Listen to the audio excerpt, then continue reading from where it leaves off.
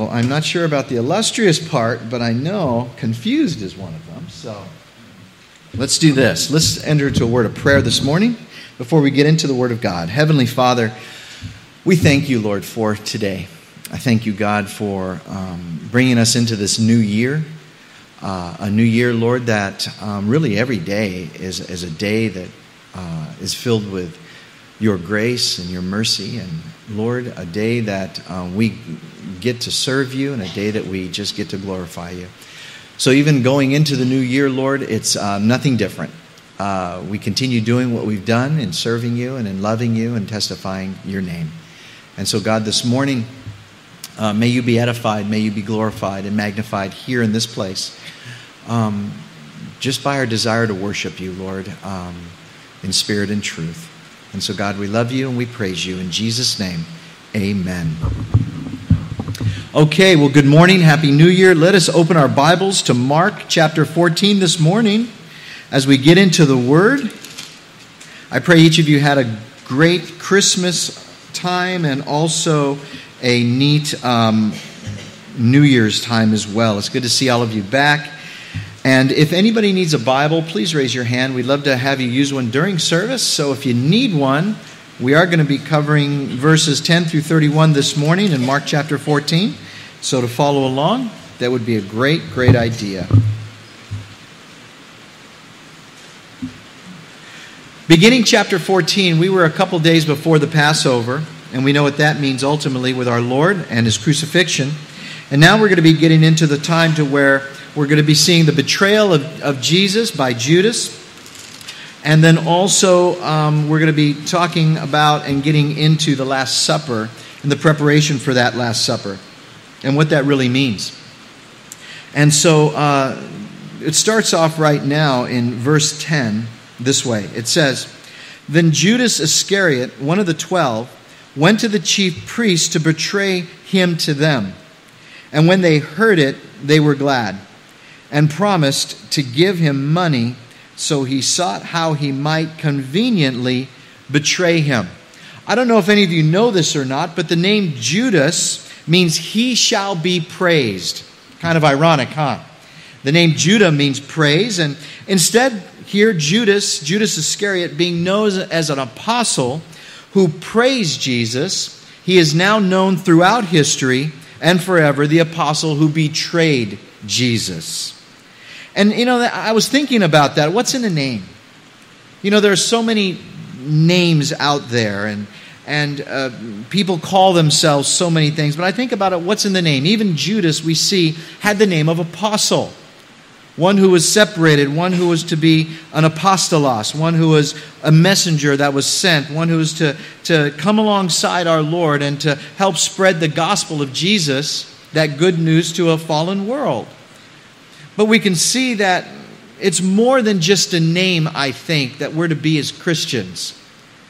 That each and every one of us are not only to have the name Christian on us or upon us, but is to be upon our lives and is to be evident in our lives and in your life. Each of us cannot walk around just saying I'm a Christian and not then demonstrating the things of what Christians are called to do. And I think that's where things fall really short in Christianity today. I think the name Christian is a great name to have. But yet it's more in the being a Christian, the doing of a Christian is what I believe is more important. I'd rather people, as they see me or see you just serving Jesus, let them come up to you and say, "You must be a Christian." Well, how did you know? Well, it's just by your countenance. It's just by the way that you love people. It's just by your temperance maybe, your patience, your long-suffering. You see, it's in what we do and how we demonstrate, and the Scriptures quite know that even as we love one another, it says that they will know that we are disciples of Jesus Christ. And in that, it's not so important to be hooked on a name. Judas was an apostle, as were the other 11. But we can see even in the name of apostle that in the case of Judas, it didn't really mean much. If you call yourself a Christian here this morning, I think that's great. But you better live like a Christian is what I think. You better have a life that is in harmony with Jesus Christ. You better have a life that testifies the Christ, the living Christ that lives within you. It is one thing to call yourself a Christian, and it's quite another thing to live the life of a Christian. A life that is fully surrendered unto Christ, and a life that is totally submitted unto Jesus. He goes on to say in those two scriptures, 10 and 11, that Judas Iscariot, one of the 12, went to the chief priests to betray him. Then it says, and when they heard it, they were glad. I mean, we see here evidently that is Judas who sought them out. They didn't seek him out. He went specifically to seek out a way to betray his Lord. It says that in verse 11 that when they heard about all of this and that he was there and he was all the whole plan, it says that they were glad. And in the original language it means that they rejoiced. Go figure that. They rejoiced at the fact that one of his own were coming now to betray him. Verses 12 through 16, it goes on to say here, now on the first day of unleavened bread, when they killed the Passover lamb, his disciples said to him, where do you want us to go and prepare that you may eat the Passover? Verse 13, he sent out two of his disciples and said to them, go into the city, and a man will meet you carrying a pitcher of water. Follow him. Wherever he goes in, say to the master of the house, the teacher says, where is the guest room that I may eat the Passover with my disciples? Verse 15, then he will show you a large upper room, furnished and prepared. There make ready for us. So his disciples went out and came into the city and found it, just as he had said to them. And they prepared the Passover. It's the time of Passover, as we've been told and read in the Scriptures.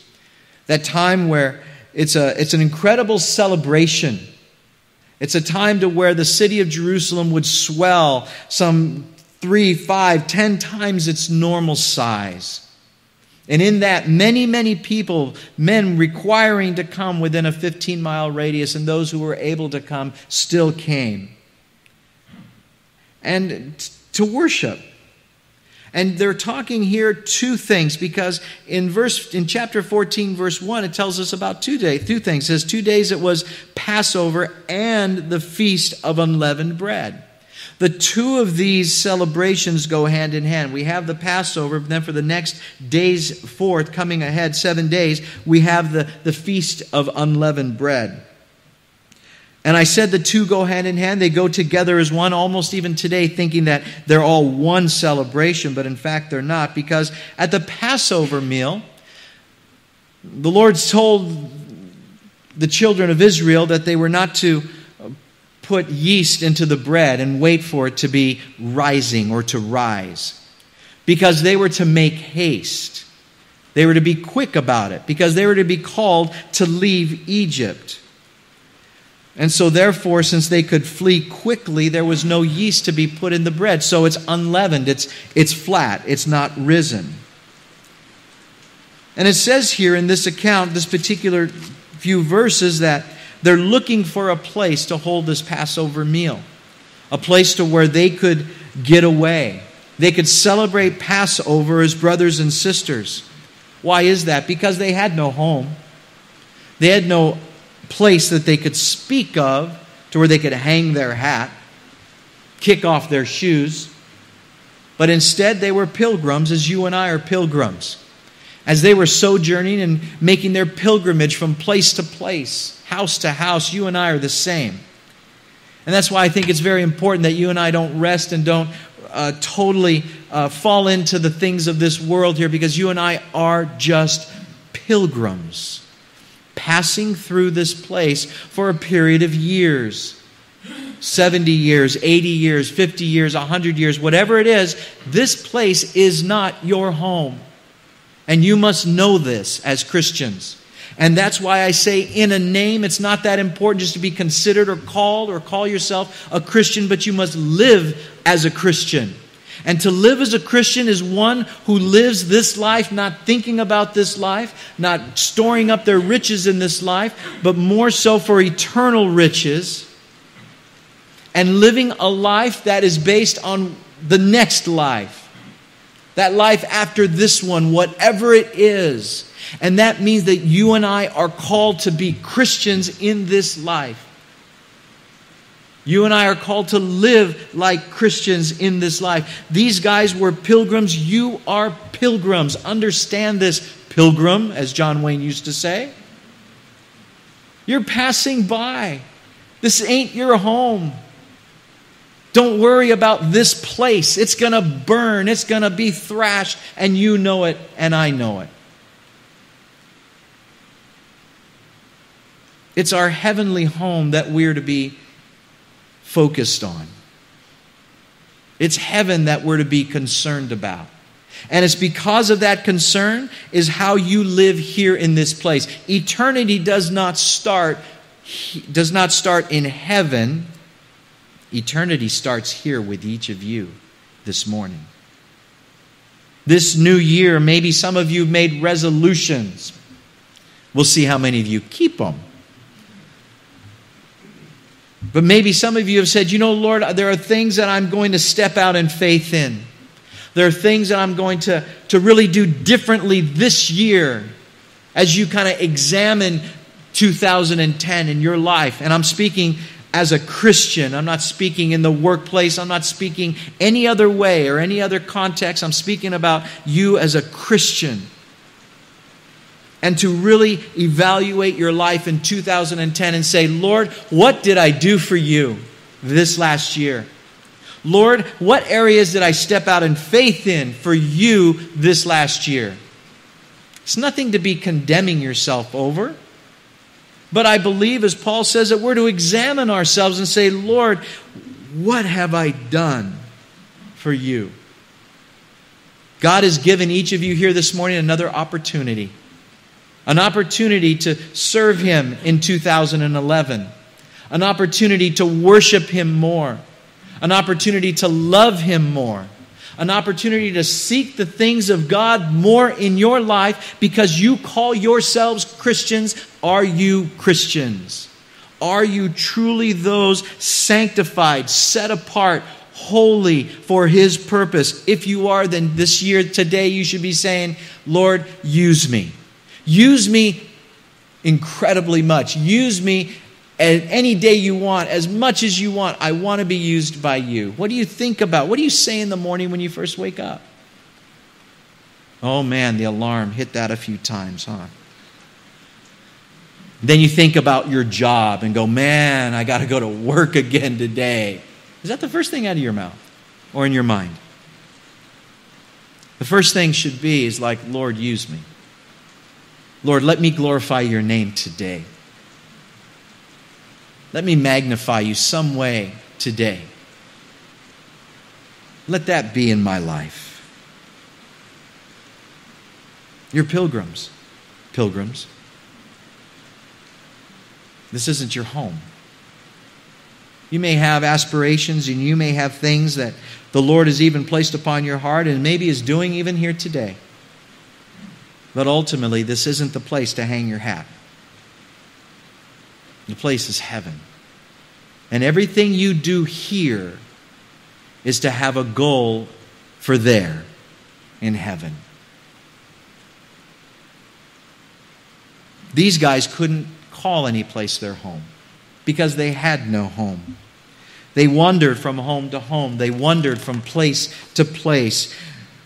Matthew 8:20, and Jesus said to him, foxes have holes and birds of the air have nests, but the Son of Man has nowhere to lay his head. These guys wanted to know what to do. Lord, it's Passover. We have no place. We have nowhere to go. What do we do? Let's read verse 13 again. It says, and he sent out 2 of his disciples. It's reminiscent of what he's already done. as he was looking for that foal of a colt to come in on his triumphal entry, he also sent out 2 disciples. He also directed them and guided them and led them. He says, go into the city. And he says, this man is going to meet you there carrying a pitcher of water. And wherever he goes in, I want you to talk to the master of that house and tell him that my teacher has need of this house, your guest room. How many of us, when we don't know what to do, when we have no idea what to do, how many of us truly go to Jesus and ask him and seek him out? Jesus, I don't know where to go. What do I do? Lord, I don't know what to do with my husband or my wife or my child. And what am I to do, Lord? I don't know what to do about this lifestyle I'm involved in, God. What am I to do? We need to do like the disciples have done. They turn to Jesus because they don't know what to do. They're waiting for orders from their master teacher to direct them and to guide them. Are you not the same as these here? Wandering aimlessly through this world, wondering, Lord, what is it you have for me? But then in those times that we don't know, we're like, where are you going to solve your problems? What answers? Who's giving you the answers to your problems, your situations, your dilemmas, your setbacks, whatever you want to call them? Who is giving you the answers? Is it Jesus? Are you going to him? I want to encourage you, never be too proud to ask Jesus for direction. Never be too proud to ask Jesus for help and for guidance. Psalm 31:3 says, "For you are my rock and my fortress. Therefore, for your name's sake, lead me and guide me." Psalm 32:8, he says, "I will instruct you, I will teach you in the way you should go. I will guide you," it says, "with my eye." Psalm 48:14 says, "For this is God, our God forever and ever. He will be our guide even unto death." That means he's in it for the long haul with you. That means whatever you need, whatever instruction you desire, he's there for you. If you were taking notes, that's Psalm 31:3, Psalm 32:8, and Psalm 48:14. God is the one to direct you, not your best friend, not your mentor, not even your pastor, but God. You need to go to God first with everything. Lord, where do I go? Lord, what do I do? Don't go to the Oprah network to get your answers. She's got a new network she's starting. Great.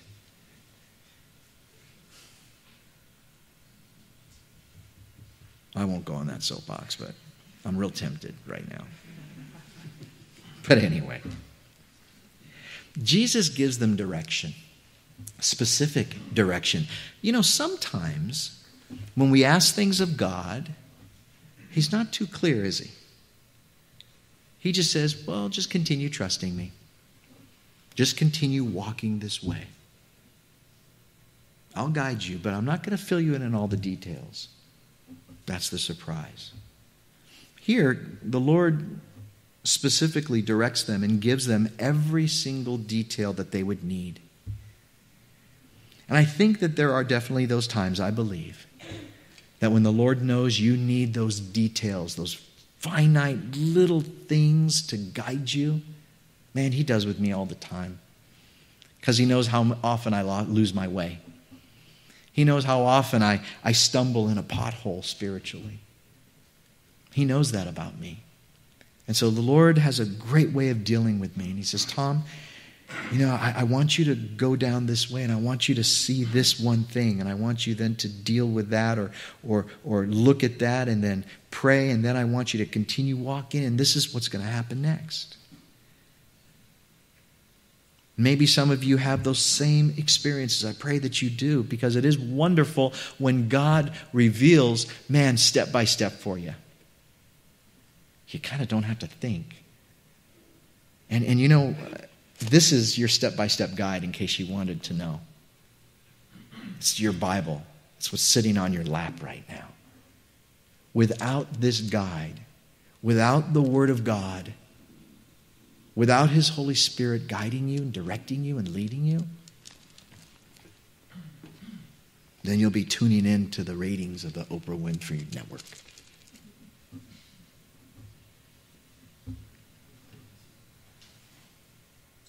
He tells them, he goes, there's going to be a man. Now, I find this interesting. I pray you do too. As you study the Scriptures, there's a man that's carrying a pitcher of water. Well, I'm sorry, ladies. Men didn't carry pitchers of water in those days. This is unique, I think.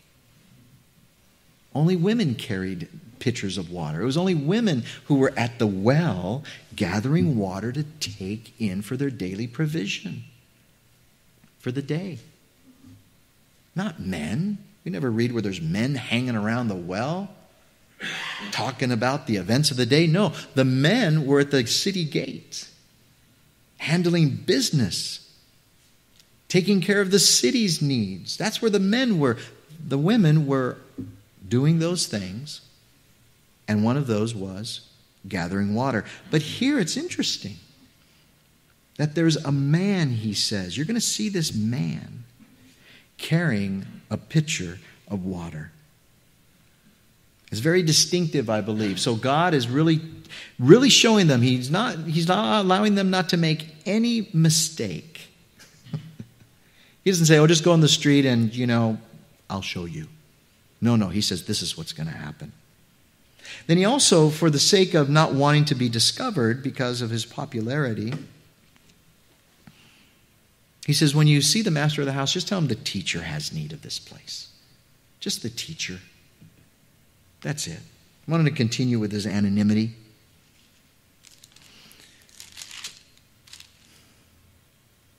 Then in verse 16, it tells us that his disciples went out, came into the city and found it just as he had said to them, and they prepared the Passover.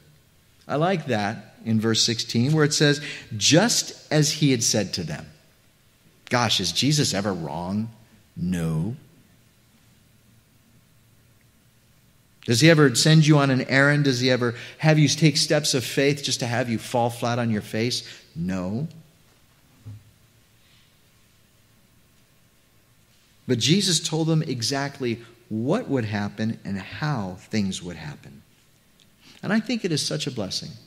I think it is such a blessing when we hear from the Holy Spirit and He's guiding us and He's leading us. And then it's exactly the way He said it was going to happen. How many of you guys, I do this. It's like, wow, Lord, turned out exactly the way you said. How many of you guys have ever done that? Yet we're surprised, huh? But He's God. Shouldn't it turn out the way that He says it happens? Remember, you're the variable in the whole situation. You can or cannot follow His direction and mess it up. You can or cannot follow His will and do your own will and mess it up. But when we hear from the Holy Spirit, we read His Word, He speaks to our hearts, and He gives us marching orders. He gives us something to step out in faith in or something to do, and we follow it. It happens exactly the way He said it would. I like that. When does this happen, though? Well, it happens when we obey Jesus, guys. It happens when we not only hear from Him and listen to His words, listen to the Spirit speak to us, but it happens when we obey Him. And understand this, that there is blessings in obedience. There are huge blessings in obedience. They asked Jesus, as far as going to prepare this Passover meal, where do you want us to go? Well, he tells them, and it happens. Exactly what they were to expect happened. Let me ask you guys this question. When you go to Jesus and you ask him for guidance, and he guides you, and he instructs you, I think the question is how do you respond to that guidance and instruction? Well, I believe there's two ways that you can respond. If you respond in obedience, you'll be blessed. Because what that's called is you're in the will of God. But if you respond in disobedience, guess what? You won't be blessed. And it's called being in the will of your own flesh. That's what it's called. You're doing your own thing. You hear from the Lord, but go, yeah, but I'm going to do it my way first, Lord. We're all guilty, aren't we, of that? I don't want to see your hands, but we're all guilty. I know what your word says, Lord. I know what your Spirit spoke to me about, Lord, but you know what? I'm going to shelf that for a minute. I'm going to do it my way. Because I think I know better than you. How many of us know more than our Lord? None of us. And it really comes down to being that simple. It's in our response to his commands. And this, my friends, it means that you and I must be operating in the Spirit. We must be operating in the Spirit to not allow the things of the flesh to take over. Verses 17 through 21, in the evening he came with the 12. So now it's nighttime. He comes with his 12 guys and he says, and now as they sat and ate, Jesus said, assuredly I say to you, one of you who eats with me will betray me. And they began to be sorrowful and said to him one by one, is it I? And another said, is it I? He answered and said to them, it is one of the 12 who dips with me in this dish. The Son of Man indeed goes to just as it is written of him, but woe to that man by whom the Son of Man is betrayed. It would have been good for that man if he had never been born. Here we see the Lord in that guest room. Everything has already been prepared beforehand. The two apostles, we don't know who they are. It tells us that they went ahead and they prepared everything for the Passover. And, you know, another thing that I see about that is the area of service unto the Lord. We don't know who the previous two apostles were. We don't know who these two apostles were.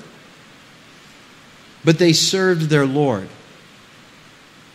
And they served their Lord in kind of an anonymous way. Sure, they knew, but you and I don't know. And the fact remains is as they went, their area of service was to be in the physical things. Kind of like the physical things of this church. To make ready in preparation for, in this case, the Passover, or as we do on Wednesday evenings and Sundays or any other special times, to make ready this sanctuary, this church, the children's ministry, different areas, the parking lot. And there are servants in this church, just like these two servants, these two apostles, who do many, many things in this fellowship without you even knowing who they are. Gee, the floors are vacuumed. Who did them? I don't know. Must be little cherubs here after we leave, huh? Floating around doing things. I think not. It's people like you and me who are just called to serve the Lord. And they do things to make ready in preparation, in this case for the Passover, but for us, for our services. And so there's a lot to be said in serving God, not just by standing on the pulpit or playing a guitar for all to see, but for doing things behind the wings. You know, behind the curtain, so to speak. Helping someone out. Providing for them, maybe through a meal. or physically in this church, maybe doing something that you're not going to get any notoriety for. But it's just serving God because it's His plan, it's what He wants. Simple obedience, guys, that's all it is. But in 17 through 21, we see that evening comes, and He comes with His 12 guys, and it tells us immediately in verse 18, now as they sat and they ate. Now in Egypt, you have to understand this, why this is important. And for you note takers, in Egypt, they had to stand while they were eating that Passover meal because they were to make haste. They were commanded to eat that meal standing, but here they are, what does it say? Sitting and eating. Things changed. When did they change? They changed at the time to when they crossed over into the River Jordan, into the Promised Land. Remember, that was to be that land that was to be given as rest for them. And so now in that time, the time of Jesus, they no longer stood as if they were needing to go somewhere, but they were already there. They were already in the Promised Land. So therefore they sat, or many times they reclined, even as they do today. And they dipped their bread in the dippings, and they ate and they fellowshiped, even at the Passover meal. It tells us that they stood while eating their Passover meal in Exodus chapter 12, verse 11. But now they're at rest in the Promised Land, guys. Now they're resting. They don't need to stand. They're not in a hurry to go anywhere. And I think that's important that you and I, as we either come to church or we take communion even today, that each of you understand that you're to be in a place of rest, not in a place of hurriedness, being hurried up and fast here and fast to leave church. Oh, it's raining. I better get in my car quick. No, just hang out. Chill a little bit, Stay here. Fellowship. Do like the disciples did. They sat and they ate. They weren't all in a hurry to go somewhere. Now, it also speaks to us about what Judas had done. Understand what Judas had done. Only a friend would sit there at the table in this way, dipping into your own dipping. Remember the old double dipping thing? Don't double dip. Hey, it's kind of gross. But in that day, guess what? They doubled and tripled and quadruple dipped all the time. And it was more so of a thing of fellowship and koinonia with one another. It's almost as if as I took that piece of bread and I dipped it, then I bit it again and I dipped it. It's kind of like part of me, this may gross you out, but this is really how it is. Part of me is like in that dipping bowl. All right, my saliva and stuff. And maybe, the part of the pita bread that I ate is like there, and it's in that bowl, and then there you are, and you dip it, and you're like, all right. Let me tell you, only real family does that, I would think. But honestly, that is the whole thing behind this whole meal. And it's called fellowship. It's called koinonia. And that word just simply means oneness. And you became one with the fellows or the family sitting at your table. And it's a beautiful thing. It truly is. Because not even double dipping is going to prevent me from being in fellowship with you. You see, that's the beauty of relationship. And that's what it's like with Christ in your life. There's that koinonia, there's that oneness. As He is in me, just like when those disciples would dip, and He dipped and ate and dipped, and part of Him was in them. We have the ultimate opportunity as Christ has come into each and every one of us. Man, He is dwelling within you. If you are a child of God, He dwells within you and His power is within you. Man, that takes double dipping to a whole new level, doesn't it? He is in you by His Spirit. and for Judas, a friend, to betray him. After that incredibly intimate time of gathering together at Passover, dipping. That's why Jesus said, he who dips in here. Now remember, they were all asking the question. It's not like Jesus said, all right, Judas, stand up. This is the dude. This is the guy who's going to betray me, okay? And then they're all like, No, he said, there's one of you at this table. So that's why they all asked the question, is it I? Is it I? Sitting at the table as a friend of Jesus. Wouldn't you love to be there? I would have. I would have loved to have been at that table. I believed it was the most honored and coveted place to be, at the Lord's table. And that's why we celebrate the Lord during our time of communion. What an incredible time to come to the Lord's table. Seek forgiveness. Seek admonishment. Just pouring your heart out before Him. Oh, there is no better place than to come to the Lord's table. That's why when you and I, at the time of the marriage feast of the Lamb, guess what? It's a marriage feast. The Lord gathers His church, and man, we are going to sit at His table, and there's going to be incredible things to eat. It's a marriage feast. What do you do at feasts? You munch, right? Takes Golden Corral to a whole nother level. And I like Golden Corral. Just think of it times a billion, trillion.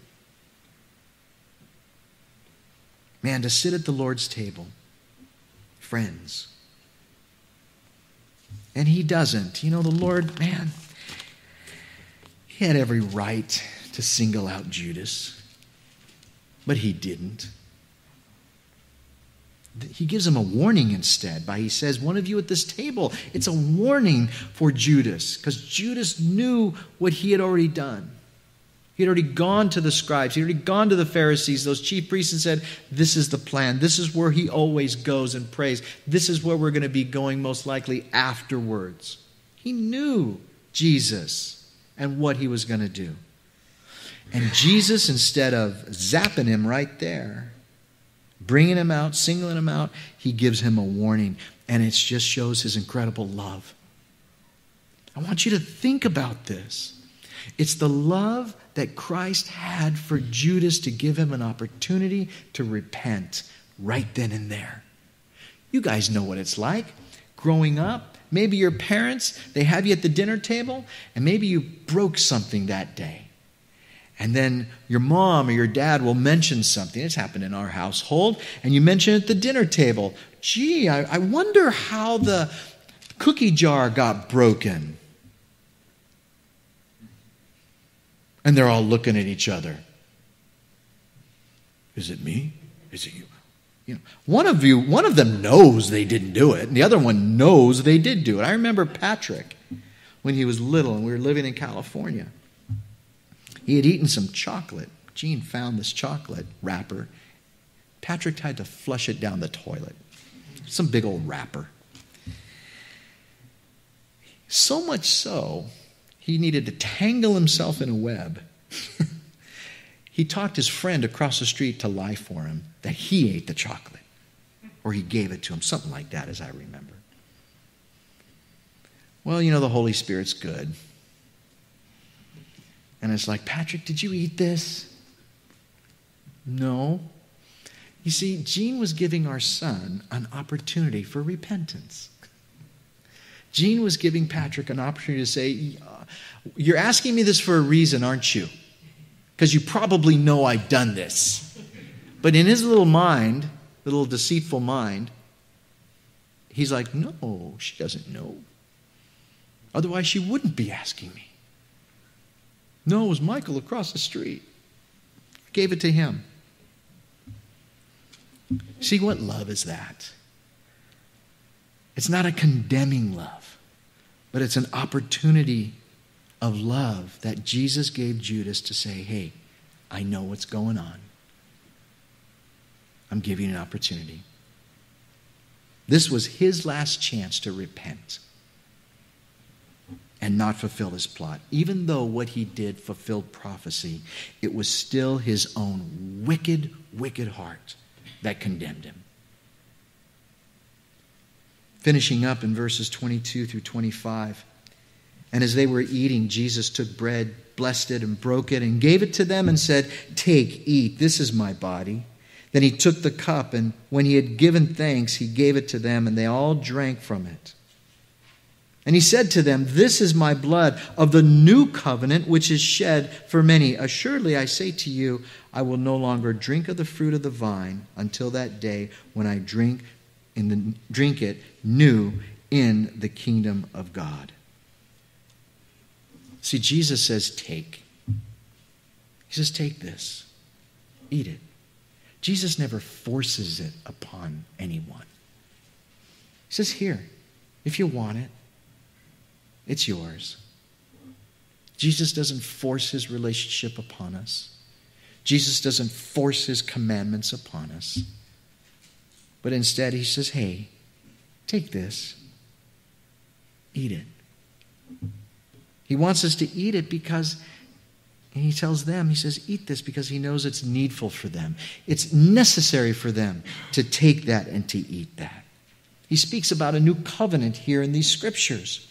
What's he talking about? What does he mean about this new covenant? Well, this new covenant Jesus refers to is about this inner transformation that's going to be cleansing people from sin.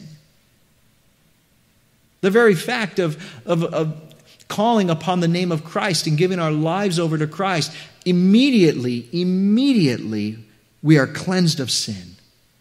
Immediately. It's like those little things that they came out with now that take stains off of walls and marks. You know, those little things you buy at Walmart?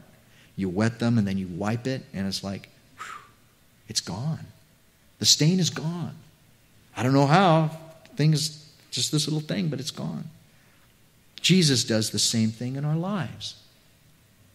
And that's the new covenant that he speaks about. That inner thing, that inner transforming that cleanses you and me from sin. Jeremiah 31:34 says this, no more shall every man teach his neighbor and every man his brother, saying, know the Lord, for they all shall know me, he says.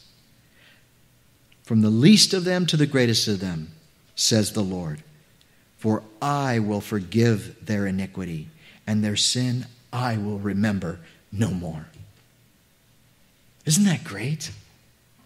Does that not float your boat, Christians? That as you come to Jesus Christ, guess what? He promises he will forgive you of your iniquity, and he will no longer remember your sin. 1 John 1:9 says the same thing. Tells us that if we seek forgiveness, if we ask forgiveness of our sin, he's faithful and just to forgive us our sin and cleanse us from all unrighteousness. That's a promise, a promise. You guys should be like jumping in your seats right now. Because it's a wonderful, wonderful. Nothing else, no one else can or ever will be able to do that except for Jesus Christ. The second thing that I see about this is about this new covenant is the transformation puts God's word and puts his will in you. So the first is a transformation from within that cleanses you of sin. The second is that this transformation puts his word and puts his will in you. Jeremiah 31:33 says, but this is the covenant that I will make with the house of Israel after those days, says the Lord. I will put my law in their minds and write it on their hearts. Wow. He promises that. Jeremiah 31:33. Then also, in that same Jeremiah 31:33, the other part is, it provides Jesus here, this new covenant, with a close relationship. A close relationship. And he goes on to say in that verse, and I will be their God, and they shall be my people. Wow. He wants relationship. He seeks it. And because of what Jesus Christ did on the cross, you can have a new covenant relationship with him. Jesus goes on to declare in the following scriptures, and in verse 25, when he says, I say to you, I'll no longer drink of the fruit of the vine that day when I drink it, the new kingdom of God. He says he's not going to celebrate Passover in heaven because he's waiting for the gathering of his children. And then there'll be the great supper like I talked about. Revelation 19:9 speaks of the marriage supper of the Lamb. There will be an incredible time. And that's what Jesus longs for. That's the fulfillment of what he longs for. It says that they went to, in verse 26, that they had sung a hymn, went out to the Mount of Olives. And Jesus had said to them, all of you will be made to stumble because of me this night, for it is written, I will strike the shepherd and the sheep will be scattered. But after I have been raised, I will go before you to Galilee. Peter said to him, even if all are made to stumble, yet I will not. Jesus said, assuredly, I say to you that today, even this night, before the rooster crows twice, you will deny me 3 times, Peter. But he spoke more vehemently, if I have to die with you, I will not deny you. And they all said likewise. Every one of the guys behind him like, yeah, Peter, you're right. We feel the same way. Then they came to a place which he named Gethsemane and said to his disciples, sit here while I pray. He took Peter, James, and John and with him and began to be troubled and deeply distressed. Well, this worshiping, and I'm just going to ask the worship team to come forward as we get into communion this morning. Worshiping the Lord, guys, in song is important. We see that Jesus did it here. You know, how many of you guys think of Jesus as singing? Show me your hands. How many? I never did. I don't know. I think of Jesus more teaching, preaching, and healing. You know, Matthew tells us that. It tells us about the Gospels, and that's what he did. And I'm thinking, praise the Lord for you guys who think of Jesus as singing. Because I never think of him as like singing. But he, being an awesome Jewish man, was called to sing as well.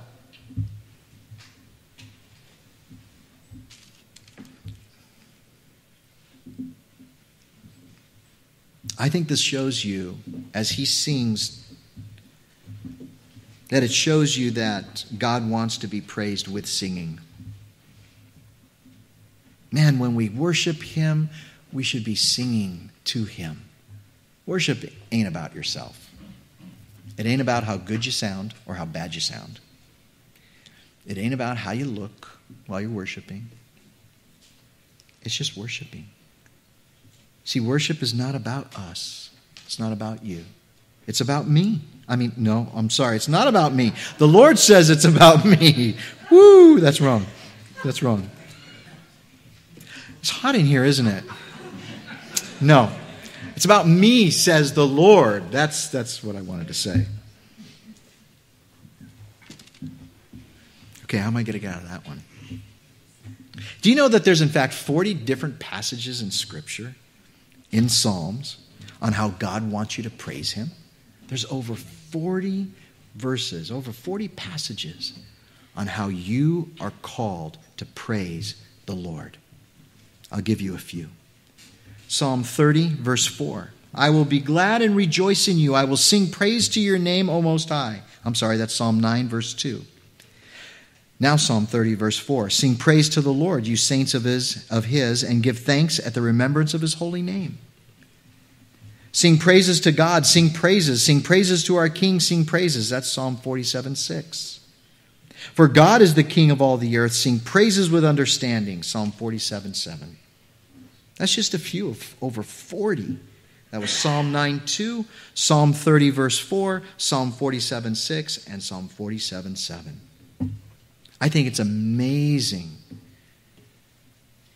to see Jesus sing at this time. Do you think it's kind of odd that he's singing? Knowing what he's going to go through? Could you sing in the same circumstance as Jesus here? Knowing that you're going to be crucified? Knowing that the minute you're going to step out, you're going to be murdered? Charles Spurgeon says this, in singing in circumstance. I want to encourage you guys and definitely close with this. He says, what? A Christian silent when others are praising his master? No. He must join in the song. Satan tries to make God's people dumb, but he cannot. For the Lord has not a tongue-tied child in all his family. They can all speak and they can all cry, even if they cannot all sing. And I think there are times when they can all sing. Yes, they must, for you know the promise. Then shall the tongue of the dumb sing. Surely when Jesus leads the tune, if there should be any silent ones in the Lord's family, they must begin to praise the name of the Lord. They sang the traditional Hallel Passover songs, which is the Psalms 116 through 118. And so, praise is important to the Lord. Singing unto Him, for Him, to praise Him. It's not about you and me. One thing to keep in mind. I'm going to ask the ushers to come forward. Because now it's our time that we get to praise Him. We get to praise Him, think upon Him, and we get to worship Him this morning through communion. And remember about what Jesus said about the new covenant. That one that is going to be transforming within you that sin. The one that is going to be bringing to you relationship with Him. Close relationship, koinonia, oneness. So as the worship team begins right now, I'm just going to pray.